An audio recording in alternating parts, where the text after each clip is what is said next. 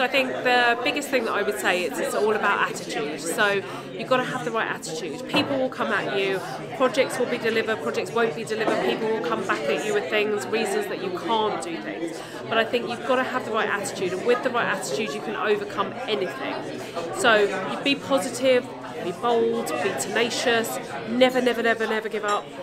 Be patient as well. Sometimes it's the right project but at the wrong time, so it's really important to just keep going and realise that. Find what people's hooks are, what really drives people, what they're engaged in, not what you're engaged in, and then use that to drive your communication strategy so that you can really engage with people and hook them in, get them on your journey with you but on their terms. So I think, it's all in the attitude really. Be bold, be tenacious, be creative, and never ever give up. And just fundamentally believe that you really can achieve anything.